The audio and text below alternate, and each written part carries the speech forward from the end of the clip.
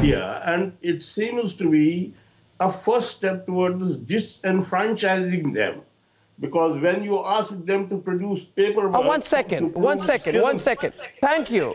No, 1 second. 1 second. 1 second. You see, unfortunately for you, you have couched yourself in what I call lines of deniability. Did you see the words used, Anand, by this gentleman here? He said, it seems to me that it could be Arnab, the first step towards disenfranchising Muslims. Can we request some beer, please? I mean, look at him out there.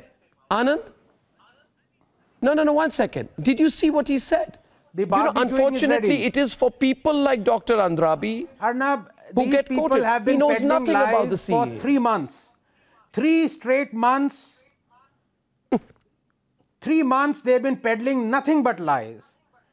And, I don't think they're going to stop.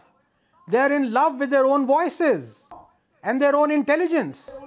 It is embarrassing to listen to them again and again. The question is more fundamental. Because I don't know how many times... No, the question is more fundamental. And therefore, I'd like to invite Sushant. Sushant, the gentleman in question says, sitting with abundant confidence in London, that it appears to him that the CAA might be a way to disenfranchise Muslims.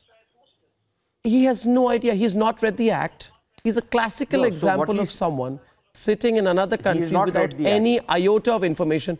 He's not read the CAA. He's not read the CAA. He knows nothing about it. Tell me, Dr. Andrabi, may I proceed to intellectually guillotine you? Have you read He has neither read the CAA, and if he has by any chance read it, he hasn't understood it. Have you, Dr. Andrabi, read the CAA?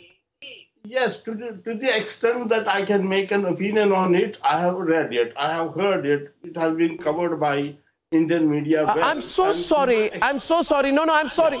Dr. Andrabi, Dr. Andrabi, I will have to... No, look at this.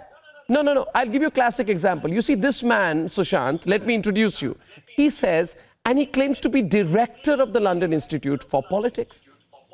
What a highfalutin designation you have, sir. In any case, let me tell you, you have proceeded to tweet. Can I tell you, Sushant, what he tweeted? He tweeted on February 17th, a cheapy startup with no history before 1947. India is behaving like a rogue state, all in the name of democracy and non-violence. He calls India a cheapy startup with no history before 1947. And he says India is behaving like a rogue state, all in the name of democracy and non-violence. And he now therefore confesses not to have any information on the basis...